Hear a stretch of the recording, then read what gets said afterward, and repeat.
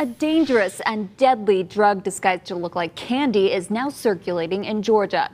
It's called rainbow fentanyl, and the DEA says it's targeting children and teenagers.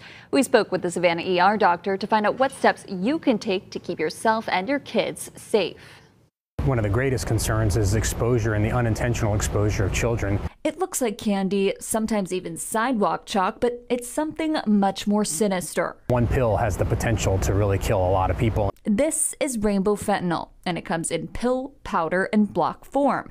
A DEA says these pills are, quote, a deliberate effort by drug traffickers to drive addiction amongst kids and young adults. Unfortunately, the packaging on a lot of drugs is kind of becoming flavorful and desirable by kids, and we're seeing a lot of issues with unexpected overdoses. The emergence of these pills coming as Georgia experiences an 800% increase in fentanyl-related overdose deaths in teens. We've definitely seen our share of narcotic overdoses in the emergency department. A drug has already been detected in the Atlanta area. Now the fear is it will spread to places like Savannah. That's why doctors are urging parents to put their kids on alert and never bring drugs like this into your home. If you are going to bring drugs into the house and you have children in your house, that to me is a huge no-no, and I think that's where we're seeing a lot of effect, and you only get that one chance before your child is dead.